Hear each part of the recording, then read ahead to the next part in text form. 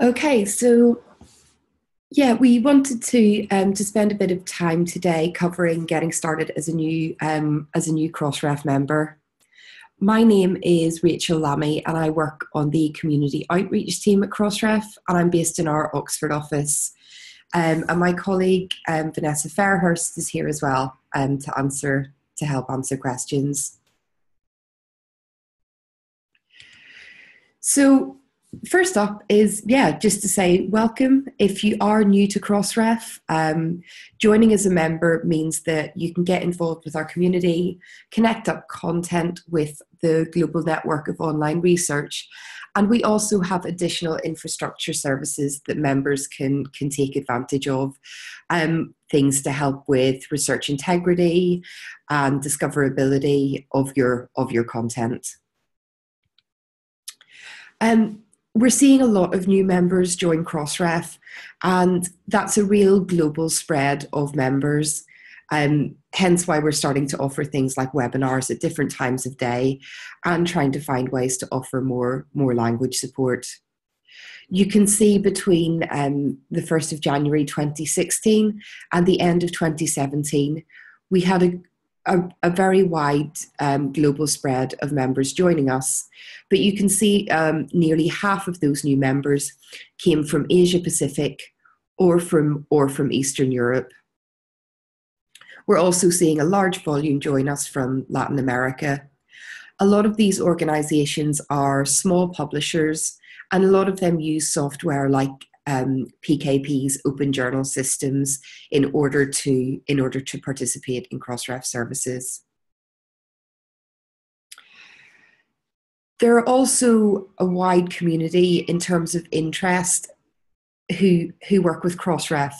So it's not just publishers or organizations who would class themselves as publishers. It's also peer review systems, funders, research administrators, institutions. Very large publishers are Crossref members, but also small one-person journals who maybe operate out of a university department. So there are lots of organisations depositing content with Crossref and registering DOIs, and there are a lot of organisations who use the content that's registered with Crossref in order to help people discover the research that's being published. And that discoverability aspect is, I think, one of the main reasons that people join Crossref with their organisations. When you register content with Crossref, it lets people know that it exists. Registering metadata with us tells people where their content is located, and you can update that if the content ever moves. That helps drive more traffic to publications. It means that other publishers can link to your content using the DOI, and those links will persist over time. And it also means that you can find out who's using your content and participate in other additional services. Sid, when you register your content with Crossref, what you're doing is you're giving us metadata, and we make it available to the kind of organizations that you see listed on the slide. DOI links are persistent, so if the content moves to a new website, other organizations who are linking to that content using the DOI will still always be taken to the content that you've published. They won't lose it or get a 404 page, which is frustrating whenever you're trying to follow the thread of research. And the other aspect of linking using the DOI is that it's something that you agree to do as you become a Crossref member. So what that means is that if you're at a publisher, you have an obligation to link to other publisher content using the DOI from your reference lists. And in turn, they will link back to you. So it's creating a persistent infrastructure so that research is linked long term. So let's start. The first thing that will happen when you sign up as a Crossref member is that we will give you a prefix, a DOI prefix, which starts 10 dot and then a 5-digit number, and a login for our Crossref systems. We'll also point you towards a webinar, which will give you a guide to depositing metadata. Some of our members are very familiar with XML, and they send XML to us programmatically. Some aren't familiar with XML at all, so we have very simple methods to send us metadata, including a web form where you can just type in the information that you want to send Crossref, enter your login details, and hit submit, and that will register your content with us without having to get into XML. You said the prefix that we send you, it may be used for all of the content that you have. One of the questions that we get asked is, do I need a new prefix for every journal that we publish? You don't. You can add new titles or new journals under the prefix that we've given you at any time. You don't even need to tell us. There's also no limit to the number of DOIs that you register, and there's not a minimum number either. So we have some members who only deposit maybe 5, 10 DOIs per year. That's absolutely fine. To talk a little bit more about the DOI itself, it's made up of a number of things. You can see that the section in red, the https doi.org, that's what we call the DOI directory. Coupling that with the DOI itself makes the DOI actionable on the web. What I mean is that when you click on it, you will be taken to the article, the book chapter, the conference proceeding, the data set that is registered using that DOI. You can see the prefix in blue, which is what we Crossref sets up for you and sends you whenever you sign up as a member. And then there's a suffix, which is assigned by the publisher. Sometimes we get questions about the suffix. It's something that you decide on as a member, and you can set it up, and you choose the suffix for each piece of content that you register. The whole DOI together routes through the DOI resolver to point to the registered content. When someone clicks on this link, they'll be taken to this DOI. The suffix is something that you choose yourself, although we do have guidelines as to how the best practice for creating a suffix, which means just keep it consistent across the content that you register. Simple is really good, and short is good as well. Simple and short means that there is less room for error whenever you're entering the DOIs in our system to register them, or whenever researchers are using them to find scholarly content. The suffix doesn't actually mean anything. You will see that some publishers put things like, in the last example, RSPA is the journal acronym. I can see that the paper in question was probably published in 2001 and maybe started in page 787 of the journal. That can be helpful in terms of troubleshooting if you see an issue with the DOI, but it's absolutely up to you if you want to use that kind of methodology. As long as they're simple, short, and consistent, you won't run into trouble. And there are more details on the link at the bottom of the slide, which, as I said, we'll send to you after the webinar. We ask that members always display DOIs as a full URL link so that they're easy to copy and paste or just click on. Best practice is to display in the format that I've been showing you as a link with https://doi.org. You will see publishers who have HTTP with the DX before doi.org. That was a previous format which will still work, but isn't best practice anymore.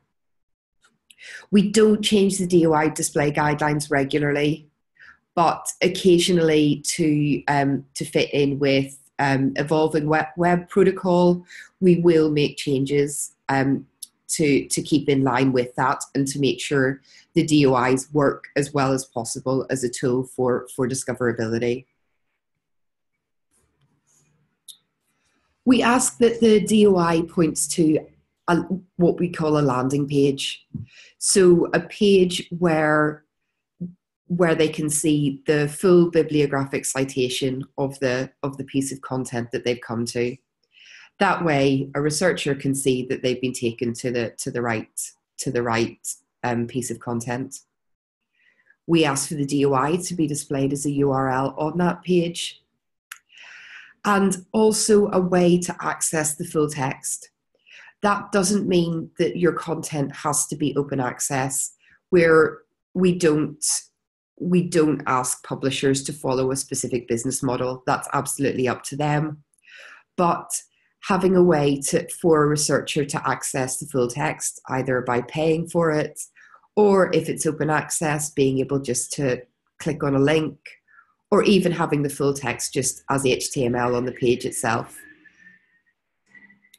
All of that is fine, but we ask that members use the DOI link to take readers to the page where they can find the content and access the full text if they want to read more.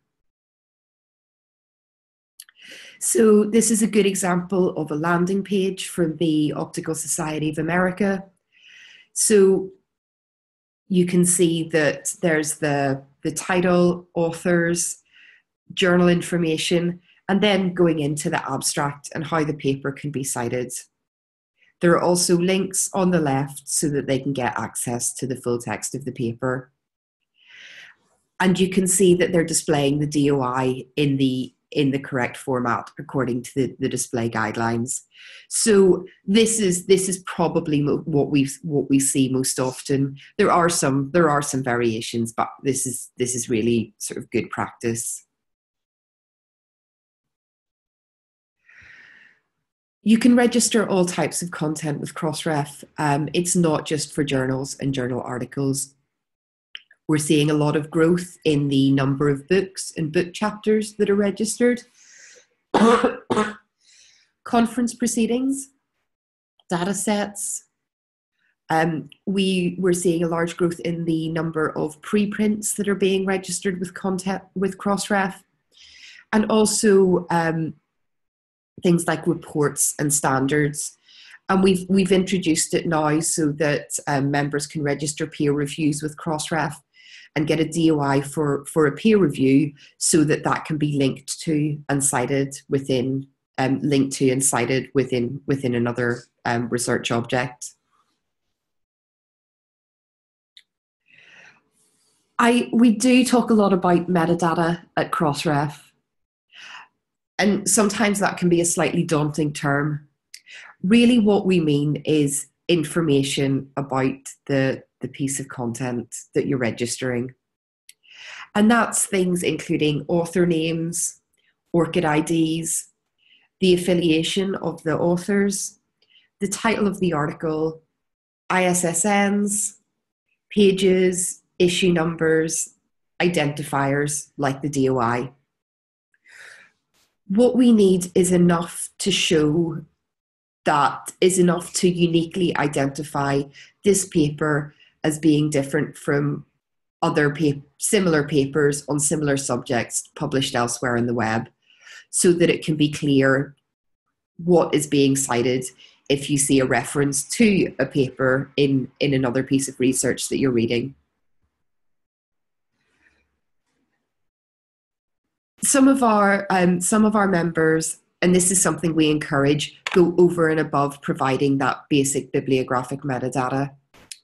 And they also provide reference lists, information on who funded the paper, license information, so links to the say a Creative Commons license if their content is available open access, information about errata or retractions if the paper has those, and also abstracts and relationships between items. So you can link a preprint with the published version of the content in the Crossref metadata if you do publish preprints. Depositing more metadata with Crossref gives more ways for your content to be able to be discovered. For example, funders use the Crossref metadata to look up the papers that we can see that have been funded by them. So they can see that across all of the 10,000 Crossref members, rather than having to go to each member individually to ask for the information. We also talk a lot about content registration, and that is really assigning DOIs to your content through Crossref. There are 3 steps involved in content registration: creating Crossref XML, so giving us the metadata on your publications in a standard way, so that we can understand it and so that it can be searched and queried in standard ways. When you've created that XML, you can upload it to Crossref. And then the last important step is to verify that registration. So to make sure that everything has been processed okay, so that the DOI has been registered and that you've provided us with the correct information. There are a couple of ways to upload XML. It's not that if you're familiar with XML and you can create your own XML files according to the Crossref schema, you can do so at doi.crossref.org using the login details that you'll have been sent when you register. A simpler way, if you're not familiar or comfortable with XML, is you can start by using the manual web form at the web address shown below. We'll send you this in the slides. The web deposit form is just is an interface where you can type, or we'd recommend copying and pasting in the information on your on an article, and then you can hit a button to deposit that information with Crossref. And we'll also send you the XML that we created using the information that you've provided, in case you need to update or redeposit that in future.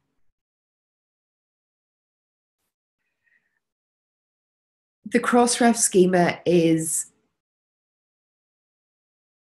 really a way to format your XML so that it's consistent with the information being sent to us from other publishers.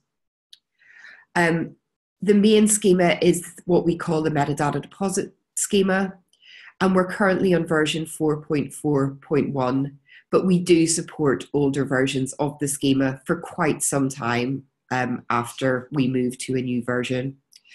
Normally, as the schema develops and evolves, we're adding new things to it. For example, being able to register peer reviews. It doesn't tend to be changes to the core information as to, for example, how you would represent a journal name or the author information. There's also what we call a resource schema. So once you've deposited your XML with Crossref, there are ways to go in and add additional metadata, for example, ORCID IDs, to the schema or to your metadata, without having to go in and redeposit everything from scratch. So if you wanted to add, for example, funding information after you've already registered metadata, you can use the resources schema to do that.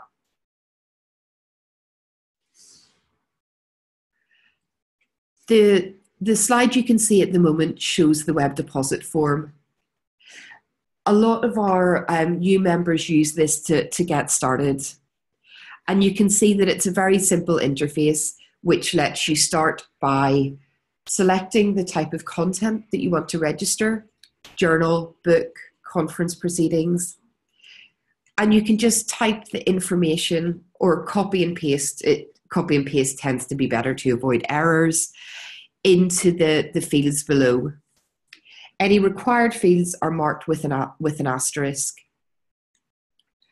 Once you've submitted the information in this instance on the journal that you want to register articles for, you would then just click the Add Articles button at the bottom of the screen. That then lets you go in and add additional information on the specific journal article. So, as I said, the maybe page numbers, issue, authors, the DOI itself. We're also excited about what we've called the Metadata Manager which is coming soon. Metadata Manager is, I guess, what we would call an update to the web deposit form. It's going to be it's a better, simpler interface than the web deposit form. And it will also do things like auto-save the information that you've put in and make it easier to deposit metadata for things like references, and to manage and update the existing DOIs that you've deposited with Crossref. So please keep an eye out for links to Metadata Manager, which will be available in an open beta in the next few months. Many of our new members use the Open Journal Systems, or OJS, platform to deposit metadata with Crossref. And we've worked with PKP to set up a specific plugin which will take the information from OJS and deposit it create XML from that and deposit it with Crossref. So this is the page for the Crossref plugin in OJS, and you would enter the information, your name and email address, or the name and email address of the contact at your organization who should get the emails about whether or not your deposits with Crossref have been successful. And then the username and the password, those are the login details that Crossref sends you whenever you join us as a member. You can have the DOIs deposited automatically with Crossref. So again, it's to make the deposit and the workflow easier for members. When you submit XML to Crossref, it sits in our submission queue. All of the content gets added to the same queue, and most of the files that you deposit will be processed pretty quickly. So when you deposit content with Crossref, you'll get a message to say that we've successfully received it. That doesn't mean that the content has been registered with us. It means that we've got it and it's sitting in this queue. Normally, a couple of minutes later, you'll get an email to say that we've processed your deposit, and we'll let you know whether or not it has been successful. If you submitted something and you haven't heard anything for a while, I would make sure that the email address is correct in the deposit that you've made, but you can also go in and view your spot in the queue. It might be that it's just backed up a little bit, so you can go and see if it is still with us. But as I said, normally submissions will be published within a matter of minutes. When we have processed your submission, If everything is fine, we'll send you a success message. It will let you know which of the DOIs that you've sent us have been successfully registered with Crossref. That DOI link that that I mentioned earlier will now be active, so you can put it on the journal landing page, and once it's registered, when people click on it, it will start to work to take them to that journal article, book chapter, other piece of content. Sometimes you'll get a failure message to let you know that your content has not been registered, and that failure message will let you know why. If you get failure messages, please don't ignore them, because it means that the DOI hasn't been registered and doesn't work. So when someone clicks on it to try to get to the piece of content, it won't work.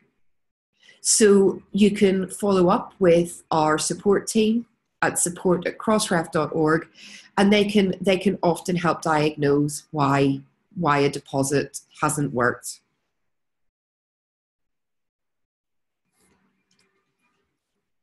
It's also depositing your content and registering DOIs is great, but an important aspect that we want to stress is that it's not enough to just do that as a one-time thing. We encourage publishers to maintain your metadata over time, because things do change. Sometimes metadata needs to be corrected. For example, sometimes maybe an author's name has been entered incorrectly, and it's very important for that information to be correct so that the author can claim credit for the work. The URL might change. Your publication might move to a different website. In instances like this, please don't assign another Crossref DOI to the piece of content. You can go in and update the metadata for the existing DOI to change the author name, to direct to the new website, and there's no charge to do that.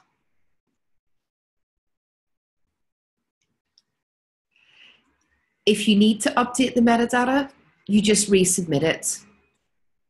If you're updating any of the bibliographic metadata, so title, authors, etc., then you do have to resubmit the full metadata, either by re-entering the correct information in the web form or updating the XML file that you submitted and then redeposit it with us.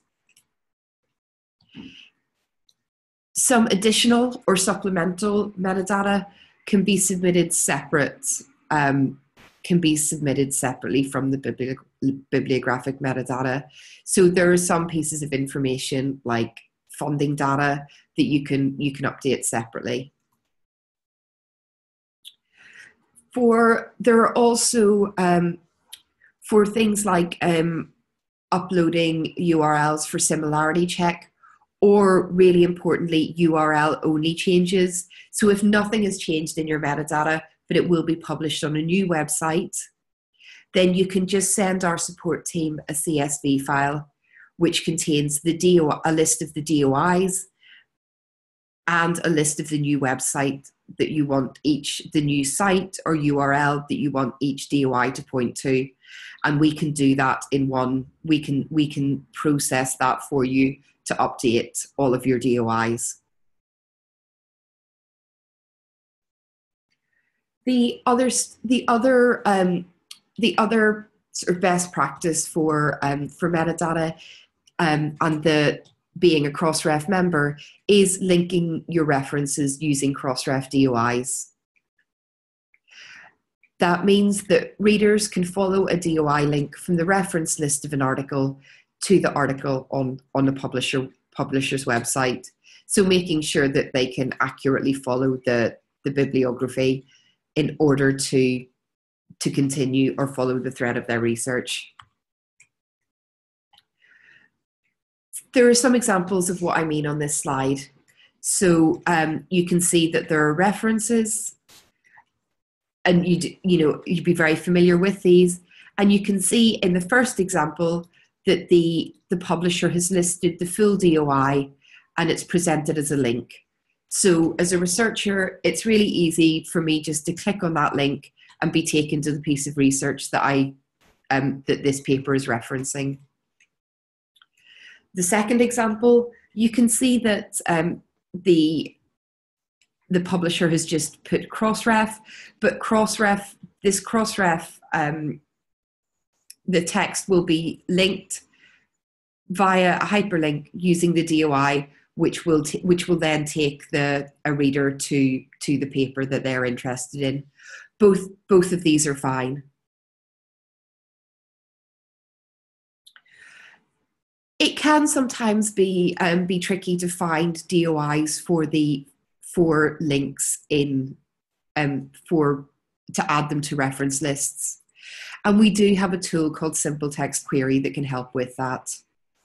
So, for example, if you have a paper with a list of references and you want to add DOIs to those for use to put them onto your website, you can register with us and then enter the text of the references in that box below, and then hit go, and that will bring you back any DOIs that we can find that match with the references that you've sent us. There are reasons that the DOIs might not come back for those references. Either maybe there's not enough information for us to be able to accurately match it, or there are a lot of pieces of content that don't have DOIs already. Maybe the organization isn't a Crossref member, or maybe the author is referencing something like a map or a blog post that just doesn't have a DOI. So if something doesn't have a DOI, you can't link to it using that. But for other research, we'll look in our systems and we'll find DOIs for content that we have in our database and send that back to you. So yeah, just a simple example. So it's just a copy and paste, hit submit, and that will send back a list of the DOIs from the reference lists. I guess a few more things just to wrap up. Crossref is a membership organisation. We're not just a vendor who issued DOIs, and we're a not-for-profit. So part of being a membership organisation is that we need to get input from our members, and we do that by working with a board that's made up of 16 of our member publishers. Each one of our members, no matter how big or small, gets one vote towards to nominate for our board. So you can help choose, maybe based on who's nominated, you can help people get elected to the board who represent your constituencies. We have elections every November, and we also have things like advisory groups and committees for various services, and we do things like beta testing of new services, such as the metadata manager that I showed you. So there are lots of ways to see what's happening and to get involved with the Crossref community. We get questions as well about invoicing. So once you join Crossref, we issue you with an invoice for your member fee. That gets invoiced annually at the start of each year. For members who join halfway through the year, they only get billed sort of 50% of the membership fee to take them up to January of the next year. You get invoiced quarterly for the deposits that you've made. So the DOIs that you've registered, we issue invoices to you quarterly for those. And we take credit card, bank transfer, PayPal, check. So there are lots of ways to pay that. And we've got a specific email address for billing questions, which is just billing@crossref.org. Another useful resource are our webinars. obviously we can't teach you everything today, but we do have presentations on content registration. So going into more details on registering your DOIs, maintaining your metadata, how to query metadata, so how to come and ask for things like the DOIs that's for your reference lists, and other Crossref services such as similarity check, Crossmark, funding data. So there are more in-depth presentations on our webinar page on the website that you can go and look at and use as you need to. We also have a comprehensive support center you can go to and try to find answers to most of the queries that you have. If you're reading the documentation in the support center and you're still not clear, you can create support tickets from the support center, which will go to our team who are based in the UK and in the US, and they'll be able to look at your query and get back to you pretty quickly. So again, that's another means. If you're stuck, do get in touch, and we'll be happy to help you. There are lots of ways. Said webinars, help documentation. You can email support directly. And then if you've got broader questions, you can email member@crossref.org. We have a member experience team. We've got community outreach team, and also team with developers for more technical queries as well. It said, if you want to find out more about how to register content, update metadata, or link references, I've got links to the specific webinars that you might be interested in on this slide. We also have videos that cover our services in a range of different languages on the website. So again, if English isn't your first language, we do have a range of videos available in different languages as well. And we are hoping to add to those and to the language support that we provide over time. It's also good to stay up to date with what we're working on, because chances are it'll be things that you and your organization will be able to use. If you're on Twitter, we have a main Crossref email address and a support email address. Our blog's a great way to stay up to date on what we're launching, who we're working with, and new initiatives that we're involved with on an industry level. And our R&D team use the lab site to talk about the kind of tools and initiatives and experiments that they're working on as well. So that's quite a lot of information to go through this morning. But please, if you have questions, I can see that Vanessa's been busy answering them during the call. But please do feel free to get in touch via member@crossref.org or support@crossref.org. That's all that I wanted to cover this morning. If you have more questions, I will stay on the line for sort of about 5 more minutes just to answer those on the webinar. If you don't have questions, then